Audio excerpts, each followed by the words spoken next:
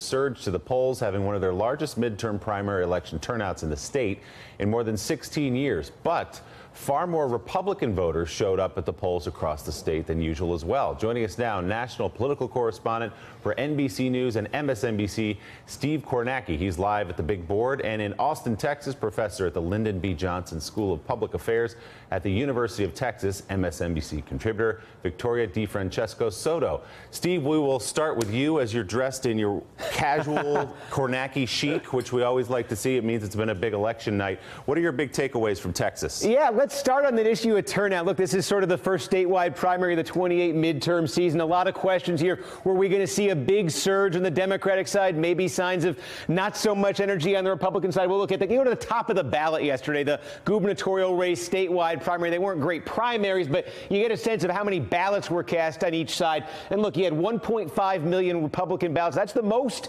in primary history in Texas. Republicans broke their own record. This Democratic number is over 1 million. That is up significantly from what Democrats have been getting in the past. But if you look at that gap, that's about 60% of the ballots cast yesterday were Republicans. Whoa, that wasn't supposed to happen. About 60% were Republican, about 40% were Democrats. Historically, what does that mean? That puts Democrats in better shape than they were in 2014 and 2010. Those were very bad midterm years for them. Not as good shape as they were in, though, in 2006. That was a great midterm year for them.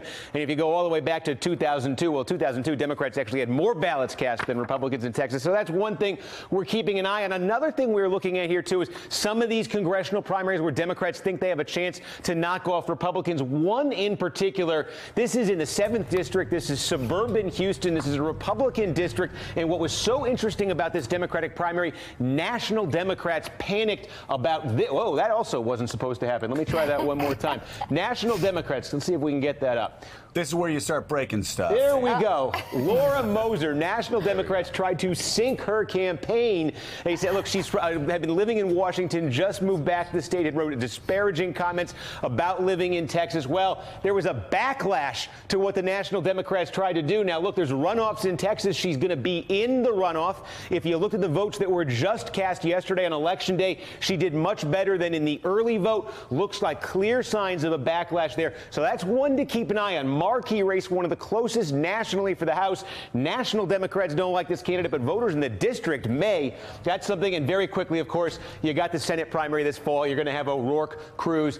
62% for O'Rourke in a primary he was supposed to win very easily. That number may not be as exciting as Democrats were hoping for there. Hey, so Steve, it looks like reports that we've been hearing leading in, talking about registration and early voting, Democrats up 105%, Republicans up 10%. Looks like a lot of those reports about a big blue wave coming in Texas, once again, overhyped. And I say once again because we've been hearing of the coming blue wave in Texas now for about as long as we heard about the coming red wave in Pennsylvania up until Donald Trump's win.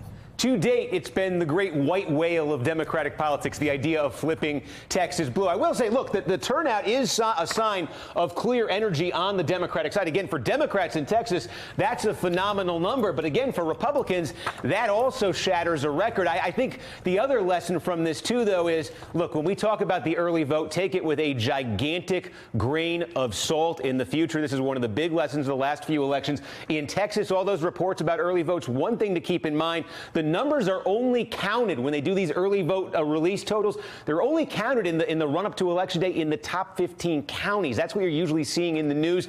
Top 15 counties in terms of population, much more Democratic. So that's going to skew things right there. So again, look, if you're a Democrat and you just said you're going to get more than 1 million votes yesterday, I think you're happy.